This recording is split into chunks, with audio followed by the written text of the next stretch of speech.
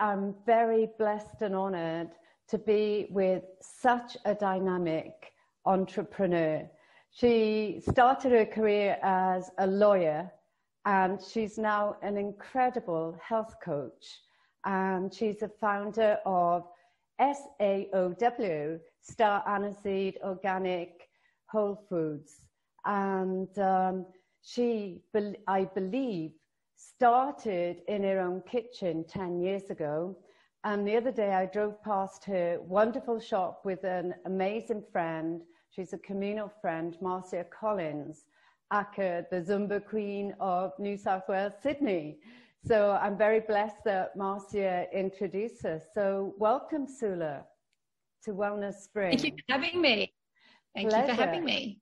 Pleasure. So would you like to tell the audience a little bit about your background? Because it's quite extreme to be a lawyer and then go into health and wellness. Yeah, so I'm a 47-year-old mum of 2 teenagers. As you said, I'm the founder of Star Anise Organic Wholefoods, which I started in my home kitchen in 2010, and it now has its own home retail store, which I called Broth Bar and Larder in Bronte, which was founded at the end of 2015. Real and traditional foods cooking instructor, health coach, public speaker, originally from the Gold Coast. So I really love the sun and the surf and the great outdoors. I worked as a corporate lawyer for 10 years before I had kids at a top tier law firm, and in-house counsel at a large corporate. And it was really a series of health crises and spectacular crashes with rock bottom that made me pivot and take an alternative path, which was quite unexpected. So I ended up in hospital as a burnt out corporate lawyer in my mid-20s and was out of action for 2 months. And that was a really big wake up call for me to start to take a cold, hard look at my lifestyle. So too many late nights working around the clock, 7 days a week in artificial lighting, in a pressure cooker environment, leading a very sedentary lifestyle, divorced from nature, eating takeout food 3 times a day, mostly of refined grains, low fat everything, just using off the supermarket shelf personal care products, cleaning products, popping pharmaceuticals and painkillers like candy, drinking tap water, binge drinking on alcohol. I was on the contraceptive pill. I was in a vocation and a relationship that didn't really set my soul on fire. So basically just leading a life that most people think is just normal, and it is for most people.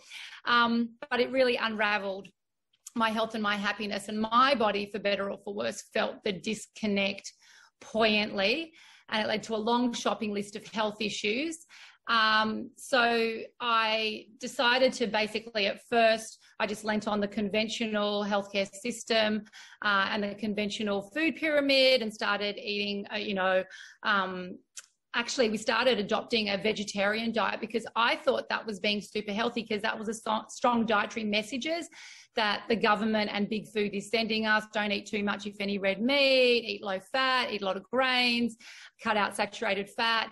But when my health issues continued on that, and when I got no relief from the conventional medical system with its band-aid approach of symptom suppression, and particularly when our little 11-month-old baby boy, who we were also raising as a vegetarian, ended up in hospital, that was like a second big wake-up call for me. And I decided at that point to take matters into my own hands, because I wanted something better for my life and my family's life.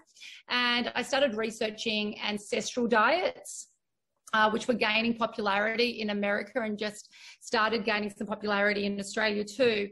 And I started looking at what our ancestors pre-agricultural revolution and industrial revolution were eating, this nutrient-dense traditional whole foods, high in animal fat, completely unprocessed, and they all lived in a state of vibrant, robust health and happiness, free of chronic illness and degenerative disease. And that was, very alluring for me. I resisted it for a good 12 months. And then after doing copious amounts of research, I finally raised the right white flag, and started, making this food my home in my kitchen, because back then, this was about 15 years ago in Sydney, about around the time of 2007, no one was making and selling you know, bone broth or kombucha. I mean, it's hard to fathom that there was no kombucha on the market at that time, but once upon a time there wasn't. So I just basically got back into the kitchen, started making bone broths, slow cooked casseroles, chicken liver pâté, sauerkraut, kombucha, activated nuts, raw treats without any refined sugar. And my little family, we went from barely surviving to thriving within a matter of months, if not weeks. You know, my long shopping list of health issues miraculously disappeared. And that's when it really hit home for me, the power of food as medicine and making simple lifestyle tweaks that can profoundly influence our health. And it was, I never set out to start a business. I was just happy, you know, making this food for myself and being, you know, a full-time mum. But it was persistent friends who insisted on buying my food. And then through word of mouth, it was friends of friends who came knocking at the door, and the circle just kept expanding and expanding until one mother's helper over the years turned into about 20, and we were tripping over each other in the house, and dehydrators and stock pots everywhere. And I really had no choice but to open up a retail store with a bit of a monumental push from the universe. And that's how Broth Bar and Larder started. And within that time, I was also doing cooking classes because I could see that women were just so hungry to understand about how to nourish their families. And I felt it was very much my duty and obligation and privilege and pleasure to teach women how to make this nourishing food themselves in their own home. And I could see people were so confused with all the conflicting information about nutrition out there. So people kept asking me questions, which just organically, for want of a better word, led to sitting down, doing one-on-one health coaching sessions with them, which ended up becoming a full-time job. And I was asked to health coach the Sydney Roosters in 2012 and got them from the very bottom of the ladder to the top of the ladder in 1 year by doing one thing. We changed their diet. And then the cooking classes and the health coaching kind of morphed into touring Australia with a holistic dietitian, Marika Rodenstein, who's Australia's leading gut health expert and Cressa Institute functional medicine practitioner. And now it's all online. So all my cooking classes are online, and it's all wrapped up in a food as medicine digital package, which is basically the culmination of the past 15 years of my life's work, where there's over 6 hours of nutritional talks, 5 online cooking workshops, a 60-page how-to manual, and we do go into length and discuss the fundamentals of robust nutrition, robust gut health, and how to create a healthy, toxic-free home, because your health of your home is also really important, and not just what you eat, but what you put on your skin and what you're breathing in. So that's a bit of a potted summary of how I got from lawyer to now broth queen and promoting food as medicine. Wow, you covered a lot of information there. I was like, ooh, oh my God. So we might break it down a little, but I was curious that you mentioned that you grew up in the Gold Coast, because when I arrived from France, that's where we did our quarantine. And I would highly recommend that you go and talk to all the quarantine hotels, tell them about your wonderful work, because nutrition-wise was shocking. As you know, I'm vegan, and they were giving me so many things full of milk or animal products, and it was a continual battle with the chef in the hotel. And I would say, stop sending me so much food, and so much more would appear. But loads of junk they were sending as well, you know, like crisps and, you know, different snacks, which were definitely not healthy. So maybe that's a little sideline for you as well. Well, the institutions are a really hard beast to tackle. So hospitals, retirement villages, nursing homes, like they are very much guided by the Australian Dietetics Association and the conventional food pyramid. And you've got to kind of look who is behind the food pyramid. There's a lot of vested interests there with deep pockets and, you know, big food. So until that changes, I personally find that where I gain the most traction is educating people at the grassroots level, because you just keep butting up with the institutions and say, oh, it's got the Heart Foundation tick of approval. This is approved by a dietitian. And of course, dietetics is all about, you know, low fat, high grain. They pay no credence or respect to the source and processing of food or the quality of the calories. So for me, at this point in time on this planet, right here and now, my work is educating the mums, the ordinary people in the street, and educating them on buying the best quality food they can afford, and working with people at the grassroots level. That's wonderful.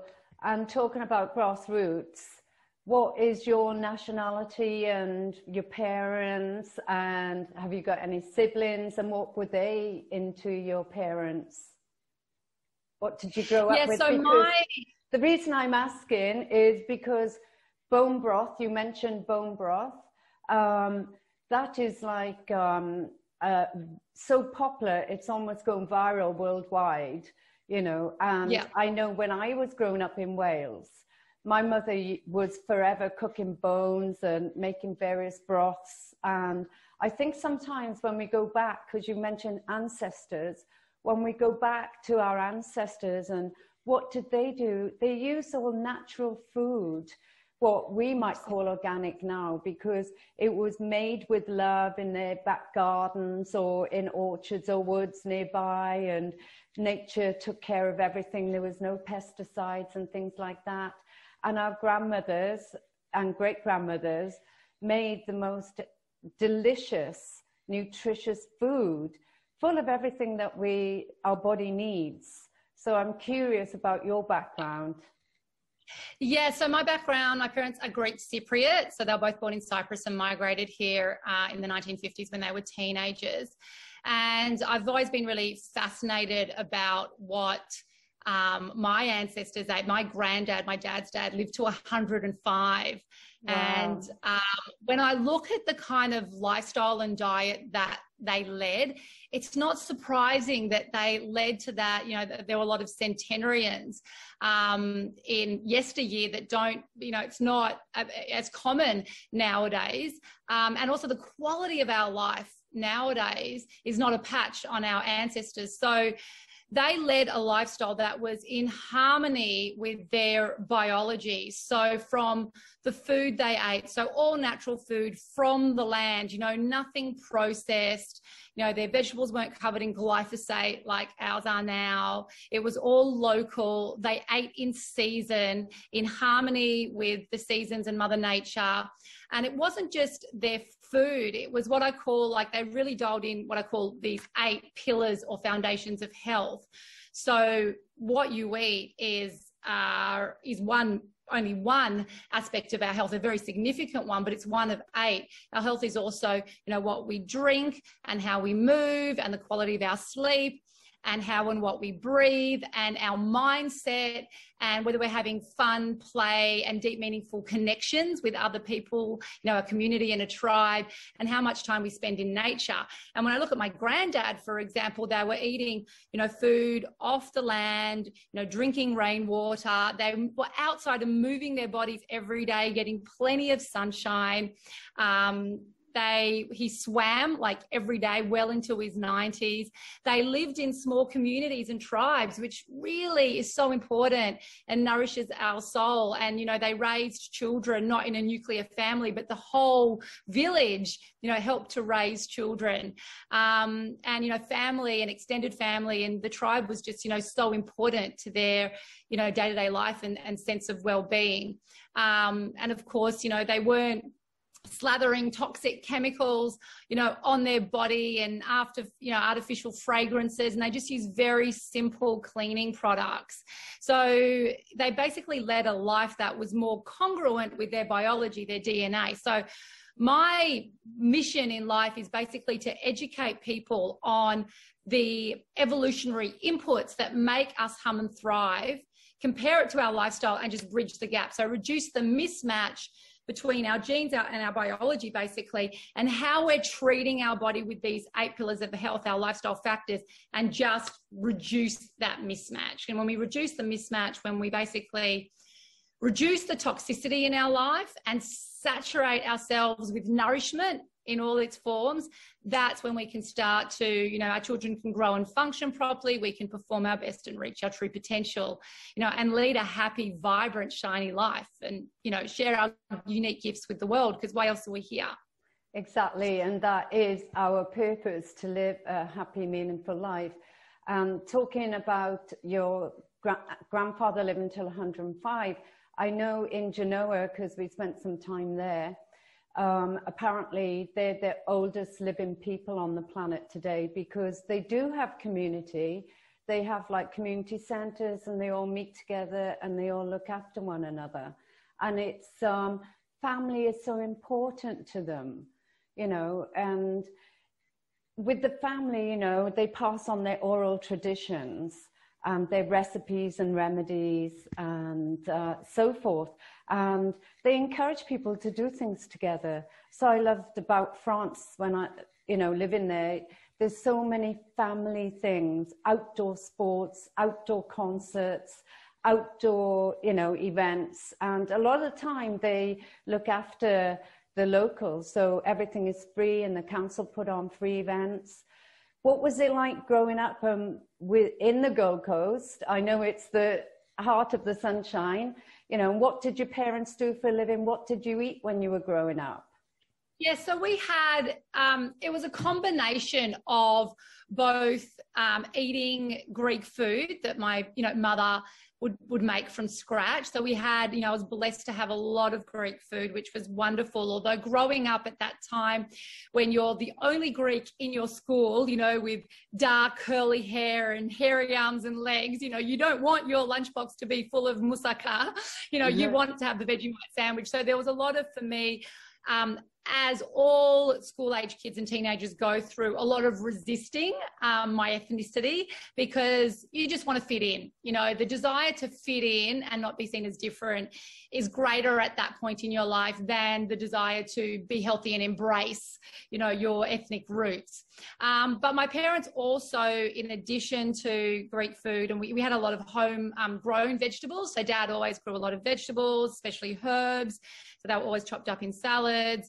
My parents also were, sadly, were quite seduced, because they didn't know any better, with the industrial revolution that really hit Australia, that hadn't quite hit their home villages of Cyprus when they left. So white refined bread, white refined sugar, margarine, you know, we had Coca-Cola with every meal. So it was a real mixed bag. On the one hand, we had homegrown vegetables and home-cooked food, particularly Greek food, but then we also had all this modern processed industrialized food that was stripped of all nutrition and toxic to the human body. And Mum and Dad didn't know that, you know, it was that bad for us. So, you know, I had cavities in my teeth, and I kept breaking bones, you know, as a kid, and a lot of colds and flus and sniffles. And, you know, the slightest sniffle, Mum would whisk us off to a doctor for antibiotics, because once again, she didn't know any better. You know, bless her cotton socks, she did the best job she could. So it was kind of like, I was kind of living in these two worlds. And, you know, the Gold Coast, it was, you know, I feel so blessed to have lived in, you know, in a place where I got plenty of sunshine. I grew up at the beach, you know, which is such good, clean, honest fun in the sun. But yet having that ethnicity, and Mum and Dad very much involved in the Greek Orthodox Church and wanting me to, you know, shield me from kind of Anglo influences. It was a bit tortuous in that respect as well. And it wasn't until I stepped into adulthood that I kind of really learned how to marry the two worlds together, like my nationality of being Australian with my Greek ethnic, you know, my ethnicity, and being really proud of that today, and kind of merging, you know, the Greek food into and weaving it into my food and my cooking now. So whole foodizing, I call it, my mum's recipes. So they're, you know, this beautiful Greek influence done in a healthy way. So it's actually really nice to sort of weave in my ethnicity and my culture into the work I do today. Fantastic. And When you were growing up, did you always want to be a lawyer, or how did you become a lawyer? Or did your parents I didn't know what I wanted to. Didn't know what I wanted to do at all. Like, I always had an interest in health and nutrition, and I remember asking Mum, to buy me magazines about health and nutrition, and I was always fascinated by it. And I guess I had a deep yearning and desire, not that I would articulate it like that at the time, but a desire to, I guess, be the best possible version of myself. Not that, I kind of said it in those words, but that was kind of like a deep longing. It's like, okay, what can I put in my body, put into my body that, can make me tick and thrive and be that best possible version of myself. I was also, very organized, when it came to administrative things. So when I finished high school, I had no idea what I wanted to do. I got into medicine, I got into law, and literally it was like tossing a coin as to which one I wanted to do. I enrolled in medicine, and then I pulled out before the semester started and ended up enrolling in law, finished my commerce law degree, did really well, honours, university medal, landed a job at a top tier law firm. But it was when I had my health crises that I really the universe catapulted me back into that path of health and wellness. It was like, the universe has, I think there's a divine that kind of guides us. And, we might think we have a plan to go down path A, but the universe is like, no, you're really destined for path B. But the great thing about, I don't regret doing commerce law. It's, really taught me to, how to set up a business, how to manage it, how to be organized, how to write, how to express my message to the world. So, there's no regrets, and everything happens for a reason. Oh, totally agree with you, 100%. So where do people get hold of you, or can you explain how they get onto your programs and what happens in those programs? Yeah, sure. So my website is www.staraniseorganic.com. So it's like the little herb, staraniseorganic.com. So on the workshops page, there's a series of workshops there. There's online workshops, so you can buy one of my cooking classes individually, but they all come included in the Food as Medicine digital package, which is basically the best value. So you get 6 in that Food as Medicine digital package. You hear Marika Rodenstein and I talk together for about 6 hours on the fundamentals of robust nutrition, robust gut health, how to create a healthy home. You get a 60-page how-to manual that sets you up for life.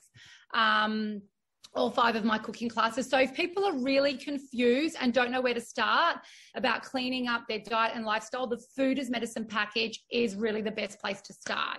It's designed to give you all the tools and resources you need to live a vibrant life. So everything from meal formulas for breakfast, lunch and dinner, recommended practitioners, where to shop, the questions to ask for, everything. It's designed to be comprehensive. It's what you would get if you came to me in a one-on-one health coaching session. Plus you get to hear Marika Rodenstein talk, and she's phenomenal on gut health, which is very topical because the seat of our health lies in our gut. I also run every month what I call Healthy Homes, Healthy Swap workshops, where I educate people either in person or via Zoom on how to clean up the chemicals in their home and kick the chemicals that are endocrine disrupting, carcinogenic, neurotoxic, allergenic, basically all of that, and healthy swap to all natural, super powerful, safe, cost-effective versions at their own pace. As something is running out, it's just healthy swapping. This is not about a life of deprivation. It's a life of healthy swaps. Yeah. And so healthy swapping, and I teach people how to do that, what brands to buy. So we really hold people's hands and support them and nurture them and give them access to all our information. So you can check all that out on the workshops page of my website.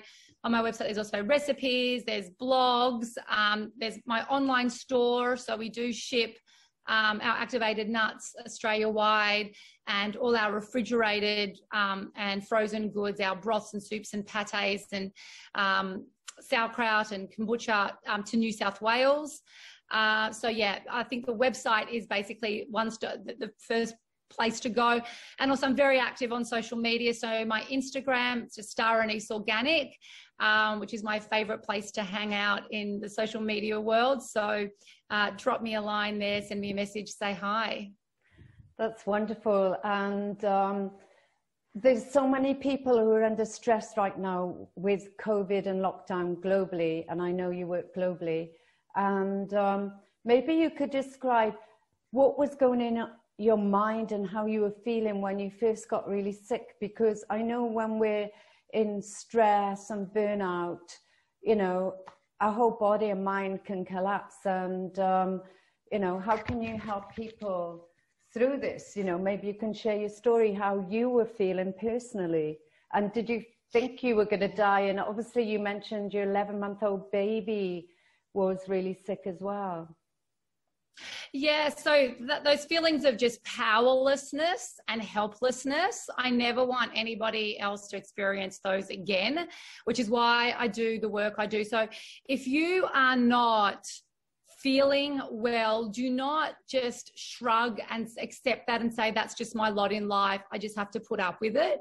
You should be able to get over something within a few days. And if you can't, my advice is reach out for help. There is so much support now. There's functional medicine practitioners, there's, you know, knowledgeable naturopaths, there's holistic dietitians, there's people like me that can basically steer you in the right direction or do a health coaching session, or my Food as Medicine digital package is a great place to start.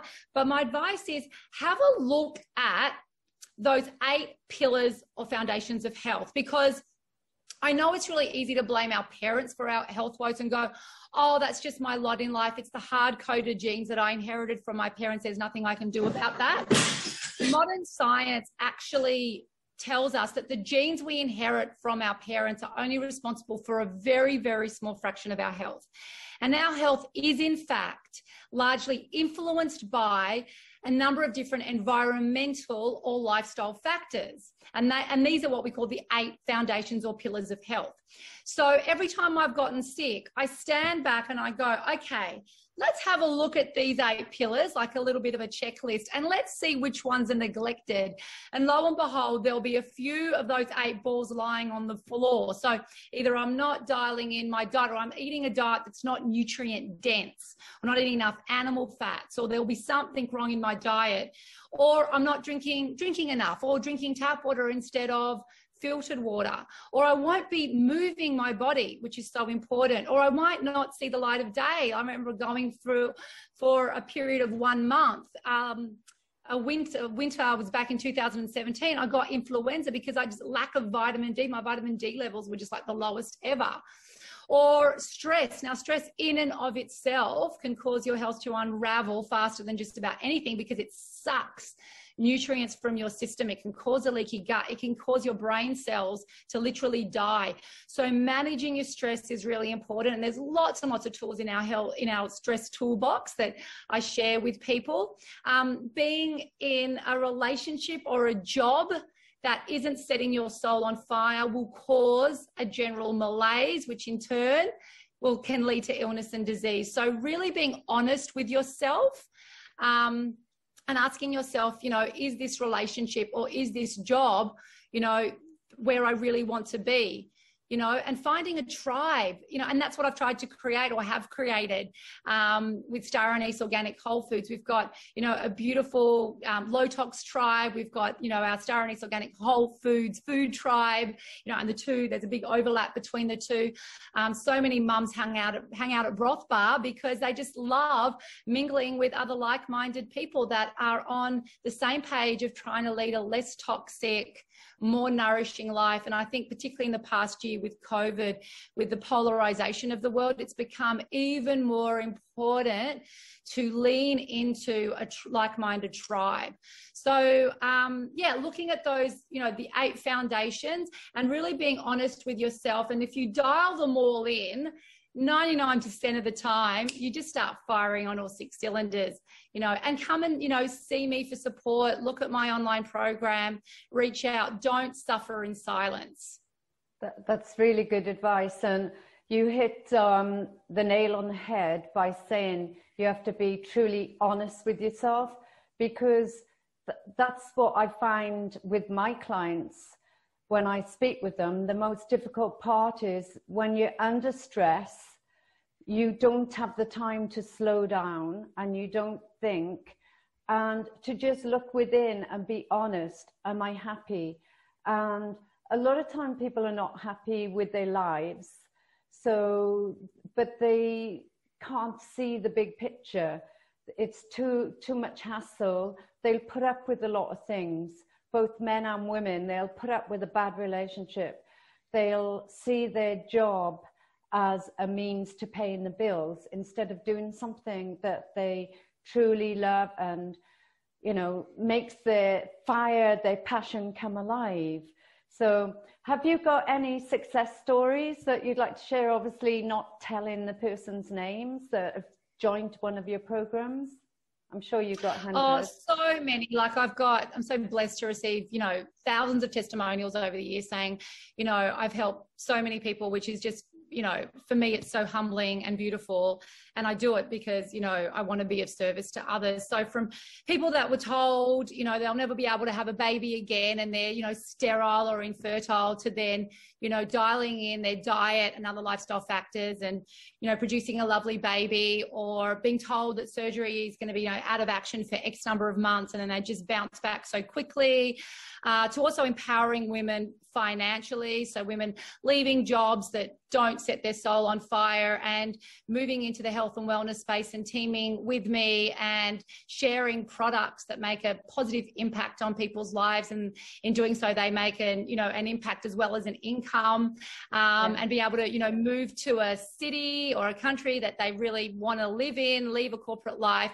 You know, things like that are just so wonderful. And at the end of the day, we, you know, are the designers of our own life. And if you're not stepping into that role, you know, come and have a chat and, you know, we can work out what it is that you want to do. But I think getting your health sorted first and foremost is so important, because when you're operating under health issues and brain fog, the amount of energy that you need to expend just getting through the day, you know, it's too much for some people then to make massive wholesale changes and, you know, leave a toxic relationship or a job. They don't have the energy, the clarity, the bandwidth, the space. Whereas if you dial in the diet and other lifestyle factors, that's going to give you the energy, the bandwidth, the space, the platform, you know, truly phenomenal platform to then be able to make big other lifestyle changes, like changing a vocation, leaving a toxic relationship, you know, leaving a moldy house. You know, so I think this is why I do the work I do. I think the diet and lifestyle factors are really foundational. Really dial those in first and foremost. You'll just feel more vibrant. You raise your vibrational frequency, your consciousness and your intuition. And when your intuition is clearer and you can tap into that, you'll know what to do. The next right step is just there in front of you. Yes, totally agree with everything you've said so far. And I know a lot of people, like I've done many interviews and over the years I've done lots of feng shui courses, and, you know, we have to declutter our external environment so we have a healthy internal environment. And also people are so quick to buy products and put on their skin, and they don't realize that everything you put on your skin is going into our bloodstream. And that can make us really sick as well. So it's wonderful that you are able to offer all different advice on what we eat and what we're thinking and also what we're putting on our skin. So can you share 3 success tips? If someone is starting out a new business, wants to go in health and wellness, what would your advice be to them? If they want to move into the health and wellness space, well, it's a very broad question. I guess it depends if they want to work one-on-one with people or want to do everything online. Like some people still love that face-to-face interaction and the traditional consulting, like what, you know, naturopaths do. Other people are like, I just want to move everything online. I do a combination of both. You know, maybe look at what aspect of health and wellness. Some people are kind of broad like me and look at, you know, all of those pillars. Other people just really dial into, say, movement and end up becoming a PT. So kind of just asking yourself, you know, what do you love to do? Where do you think your talents are? And how can you impart that to somebody else and get that message across? You know, some people do everything on social media. Some people don't use social media at all. So, I mean, it's such a broad question, but don't be afraid to pivot and change. So within my businesses, we're always, you know, pivoting and changing and trying different things and, you know, working in different ways and, you know, to find what suits, and what might suit at one point in time might not suit at another point in time. So for example, I think everyone now is completely kind of quite over Zoom webinars, and people are just craving face-to-face. So I've started running more live group workshops, and people are flocking to those because it's like, oh, they just want the hug. They want to be in the presence of someone. You know, they want to have a sit down and have a cup of tea, you know, with someone and have a chat and a talk. So, you know, it's really interesting, changing times, and we have to just adapt as we go. Adapt or die, you know. Yeah. Very good advice. And what if there was one thing, if you could look back and you could have done differently, what would it have been? I probably would have, it would have been nice to have had a formal qualification in nutrition. Not that it's in any way has held me back. And, you know, I've had thousands of health coaching clients, and no one has really cared or asked that, you know, oh my God, you don't have a formal qualification in nutrition, therefore I'm not going to bother with you, because people can see I'm so well read and I have so much knowledge. And, you know, for me, it's like take it or leave it. And it's, you know, it hasn't actually held me back. And I guess when I started on this journey 15 years ago, there was no course other than conventional dietetics. And I would literally have just thrown the textbook at the lecturer and could not have been able to sit through that. So my mentor at the time said, you know, you'd hate doing that so much. You're doing great as is. Just keep doing what you're doing. Keep making food. Keep educating people on how to make it and why it's so good for them. You know, keep talking to people one-on-one and in groups, and, you know, you're doing great. And it just kind of burgeoned from there. So it hasn't actually held me back. So I don't know if it actually is a regret or I would have done things differently. I try not to kind of spend too much energy in thinking what would I have done differently, because as I said earlier, I think everything happens for a reason. You know, sometimes I think, oh gosh, I wish I kind of discovered or explored, for example, Young Living essential oils in my 20s rather than, you know, when I was in my, you know, early 40s. And I could have, you know, helped and impacted more people in terms of, you know, wearing essential oils instead of perfumes, or, you know, ditching all the chemicals in their house with Young Living products. But I don't think I was ready to hear it. It wasn't until my mold incident in 2016, which caused my health to unravel, having had perfect health for the past 10 years since adopting a nutrient-dense traditional ancestral diet. And then all of a sudden, in beginning of 2016, mine and my kids' health unraveled out of the blue for months on end with major respiratory issues and hacking cough and copious amounts of mucus. And it was from mold. And someone handed me that bottle of Young Living Thieves essential oil and you know, it radically changed my life. And then went on to educating people on, you know, the power of potent plant medicine in the form of essential oils and thieves oil as a way to kill mold in your system and in your house. And now run a lot of, you know, workshops on that.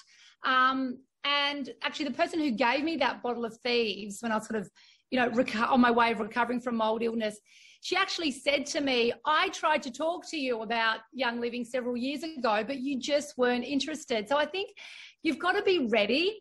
Like you can plant seeds, but I think people have to come to things in their own time when they feel pulled. And often there's a catalyst, you know, sometimes people have to hit rock bottom before they're really open to something, you know, when you could be staying there saying, I told you so. And it's like, yeah, but they weren't ready to hear it. So sometimes it's, you know, sad as it is, particularly with family and close friends, you've got to let people fall into that ditch that you've fallen into, and it's not a very happy place. But all you can do is say, when you fall into that ditch, I'll be there to give you a gentle landing and to help you with the ladder and to help you up and through it. You know, I think that's all we can do as humans. Yeah, that's wonderful. And as an aromatherapist, I've been living and breathing aromatherapy oils for years. And I also use thieves for absolutely everything. It's so powerful. And So powerful. yes, yes. And I would just say, Beverly, just as an adjunct, if people are interested in exploring that, please look at the information on the essential oils page of my website. Fill out the contact form and someone in my team or myself will be in contact. Don't go onto the website and sign yourself up, because you won't get the wealth of our intellectual property and our personalized support, which is what we offer when you want to go low tox. So make sure you come through us and we can support you. So all the information's on the essential oils page of my website. Yeah. Fantastic. And if there was one thing you could do to change the world, what would it be? I would say that people need to start operating more from a place of love and not from a place of fear. So I think some of the seeming chaos that's happened, when you kind of unravel it, they're all fear-based decisions. And when you understand, trust, and respect the sanctity of your wise biology, you know that it knows exactly what to do to heal, defend, and protect itself, regardless of what is around us, and will become even more resilient, both physically, emotionally, and spiritually. So when you come from that place of strength and resilience and understanding, which is really a place of love and not from a place of fear. Yes. But to stand into that place and power, you need to really meet your body halfway and saturate your body with nourishment in all its forms across all 8 foundations, and remove the toxic load across all those 8 pillars of health, so that your body can then really be the most strong, resilient version of itself. And then you've got nothing to fear, and you're standing and coming from a place of strength and power, and not operating from a place of fear. Wonderful. And I totally agree. Love is the medicine. It is the key to happiness and success. And on that note, I would like to say gratitude is also a wonderful way to raise your vibration and 100%. One of the highest energies. So I'm very grateful for you giving up your precious time today and sharing your wonderful words of wisdom and knowledge. So thank you very much. Oh, it's my absolute pleasure. Thank you so much for having me, Beverly. Thank you.